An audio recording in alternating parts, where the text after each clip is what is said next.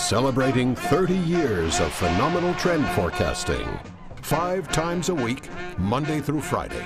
Here's Gerald Celente with today's trends in the news. Hi, this is Gerald Celente, and here are some of today's trends in the news. Well, today they're celebrating Columbus Day, but we're working over here, and boy, is it beautiful outside. Whew. Place is packed with tourists coming up to the Catskill Mountains.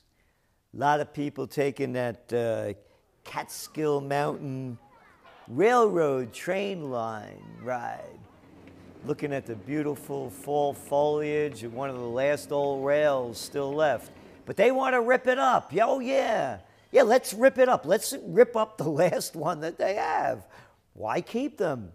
Hey, the rest of the world's building them. Let's rip ours out. But I really suggest you consider coming up to take a beautiful, beautiful ride in the glorious Catskill Mountains to see views that, that are some of the best in the world. And on Columbus Day, of course, it reminds me of my youth. I remember when we were kids, when we moved from the Bronx to Yonkers, we social climbed. Moved into an area where there was a bunch of white kids, these English kids. My brothers and I, we used to get in fights with everybody. They didn't like us Dagos, as they try to call us. So things got really ugly, So Uncle Frankie, Frank Vigilante, may his soul rest in peace. What a cat he was. Boy, handsome guy, mustache, always dressed fine. Tell him, Uncle Frankie, every time, these kids are saying to us we're nobodies, that their great-great-great-great-great-grandfather came over, on the Mayflower. So my Uncle Frankie would say, you tell them that your great-great-great-great-great-great-great-grandfather came over with Columbus.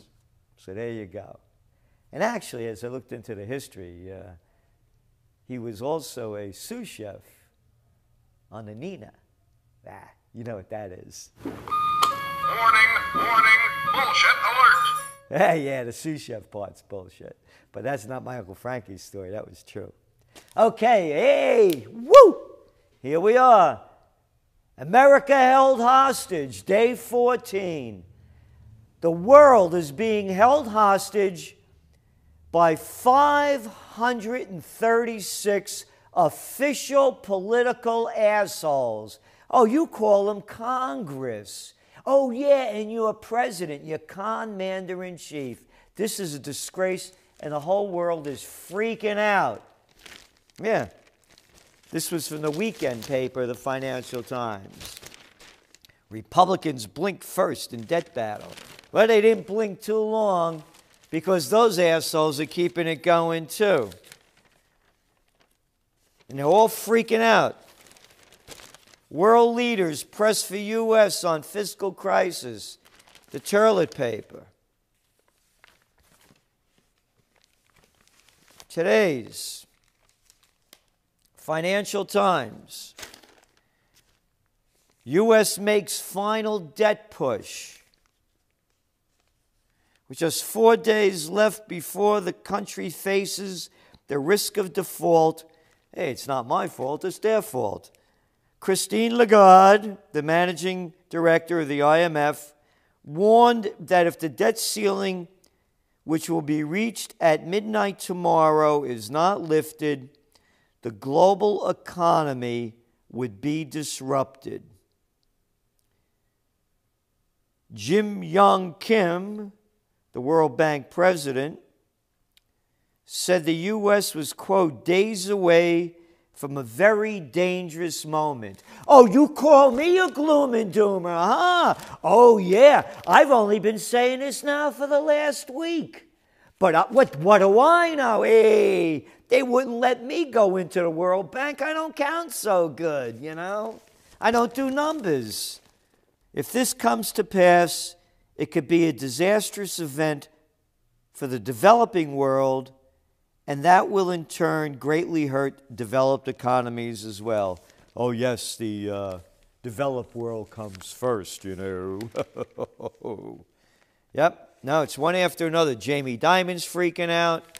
All of them. Yeah, where's Jamie over here? Let me find his quote. Jamie Dimon, the chief executive of J.P. Morgan Chase, the criminal operation that fronts as a bank, painted a bleak picture of the days ahead if there is no resolution. Quote, as you get closer to it, the panic will set in. Why, you gloom and doom are you? And something will happen. Yeah, no shit. Hey, but Jamie said it. It means something. Jamie boy. Yeah. He added that J.P. Morgan had been, quote, spending huge amounts of time and money and effort to be prepared. Be prepared. I've been saying tomorrow, whoop, no resolution. My dough comes out as soon as the bank's open. And if they give me bullshit, you're going to hear about it. And Wolfgang Schäuble, the German finance minister, issued his own urgent appeal, quote, the fiscal standoff has to be resolved without delay. All right? One after another. One after another. A gang of 535. You call them your senators and congressmen. They're a gang. The Republican and Democratic gang is destroying this country. Keep voting. Election day is only less than a month away. That's right. What else do we have in the news today? Ah, Syria. Lovely Syria. That's out of the news. Only little things are happening over there. For example, rebel infighting kills scores in Syria. More Syria rebel groups leave U.S.-backed command amid worry that moderates will be shut out. Yeah, that's not what Ketchup King Kerry, the con man over there, was saying. You remember when he quoted that article in the Wall Street Journal by Elizabeth O'Baggy, the analyst with the Institute for the Studies of War. Could you believe this shit? They make up this crap. The Institute, how about an institute of official con men, rip-off artists, and politicians that destroy your countries? How about an institute of that? Kerry said at that these guys over here, the Syrian rebels killing each other, I just don't agree that a majority are Al-Qaeda and the bad guys. Could you imagine that? The bad guys, the good guys, they actually talk in this stupid language and they keep repeating it as though it's coming out of the mouths of intelligent, concerned people. He said, that's not true. Well, he also said the opposition has become increasingly defined by its moderation, more defined by the breadth of its membership, and more defined by its adherence to some, democratic process. You know he is... That was bullshit. Speaking bullshit. Phew. Hey, talking about more death and destruction, bombers kill 47 across Iraq. Wonderful, wonderful. The people like Kerry, the people like Bush, the people like Obama, the people like Clinton, the people like Cameron and Sarkozy and Hollande and Merkel. These are the people that are destroying the planet in front of your eyes. Why get upset? Some asshole, I forgot his name, canceled his subscription because he didn't like Gerald Celente's meltdowns. Meltdowns, bend over. Cancel your damn subscription. What do I care, you jerk? And I'm not misogynist when I say that, if only women were in charge, because that's the bullshit line that they keep putting out there.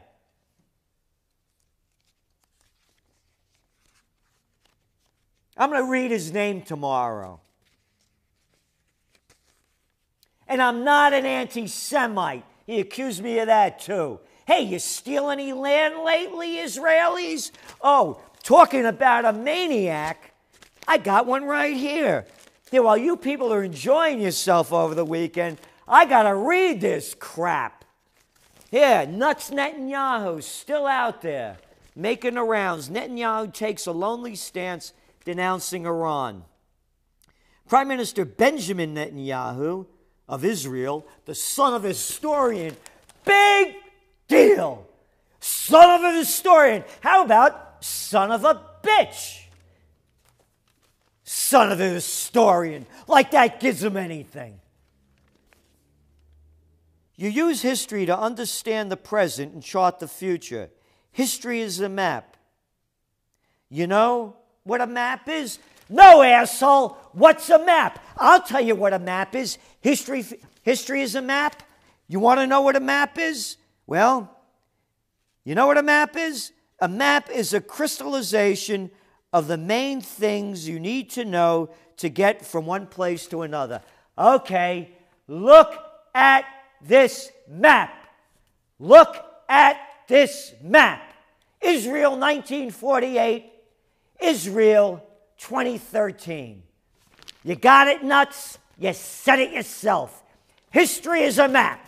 Save the bullshit. And I don't want to hear any anti-Semitic comments going back and forth with everybody else either. And I'm not censoring anybody. Let's just keep it clean. It's not about Jews. It's not about Chinese. It's not about Americans. It's about sick people that are running governments and using any excuse they can to make other people hate other people. Just like the bullshit coming out here. 7 Red Cross workers abducted in Syria. And you know who they attribute it to? Radical Muslim fundamentalists. They're not radical Muslim fundamentalists. These are gangs. These are mafia. You talk to anybody in those countries. They're mafia. They're murderers. And they use this as a cover-up, just like Nuts Netanyahu over here uses it as a cover-up. And talking about a cover-up, from the start, signals of trouble at health portal. Right out of the toilet paper. Signals that the whole thing isn't working. And this is not socialized medicine. It's exactly what the corporations want on both sides, Republicans and Democrats. It's forcing people to buy insurance. It's negating the responsibility of businesses to provide insurance coverage and for the government to provide insurance coverage. Let's call it what it is. And this whole bullshit about the government shutdown is to keep raping people of their Medicare, of their Medicaid, of their Social Security, of any social programs to help the people, as the 400 families in the United States with $2 trillion keep filling their pockets, and the Jamie Dimons of the world and the Floyd Blankfeins of the world keep robbing the people of their money, their homes, their lives, and their dignity. World top bankers warn of dire consequences. Here, one of my favorite one. De-Americanized world needed after U.S. shutdown, China says. De-Americanized world? Where would you be without Kentucky Fried Chicken? You got it all over the place over there, you Chinese. Yeah, where would you be without Coke and Pepsi? Where would you be without genetically modified foods? Where would you be without war? You want to de-Americanize. Where would you be without gangster culture? Hey, motherfucker, motherfucker. Hey, you want to de-Americanize? What are you, stupid? De-Americanize. Oh, and talking about China, China developer buys into New York. And you want to de-Americanize. You're full of shit too.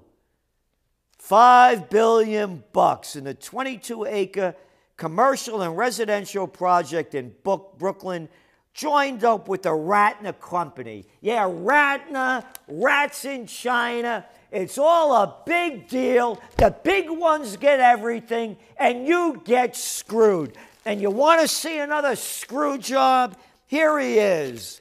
UK relaxes visa rules for Chinese visitors. That's right, that little chicken hawk over there, that little boy of a man pretending to be a man. Yeah, that eating guy. Yeah, eating a lot of crap. Because if you didn't, you wouldn't look like him. That's right. George Osborne, the UK's Chancellor, will make the announcement today as he begins a 5-day visit to China to drum up investment in the UK infrastructure. You're the assholes that started the Libyan war. You can't build your infrastructure. Hey, go to the Chinese. Maybe they'll loan you some money after you bend over, little boy. Why should I get upset? They're only destroying the planet. Oh, the lovely Chinese with their damn pollution everywhere. Oh, no, it stops right over there at the borders, I tell you.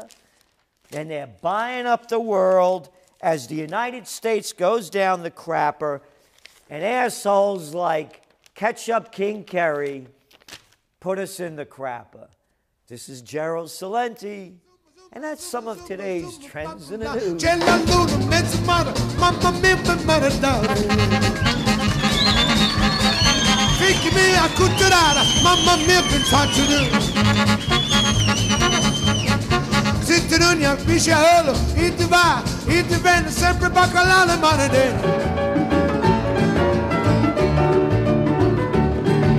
Listen to a story about a gal I know. She's my music making mama, I'm her hillbilly beau. She's sweeter than the music when she tickles the strings, sweeter than the flowers down in New Orleans. She's my music making mama from Memphis, Tennessee. There's a hideout in the depths of Harlem. It's a sizzling red hot rendezvous, where the folks about town all gather round, high hats from the avenue. Every night till break of day, cats all idle time away. Down at Joe's where crowds are gay and the jive is jumping.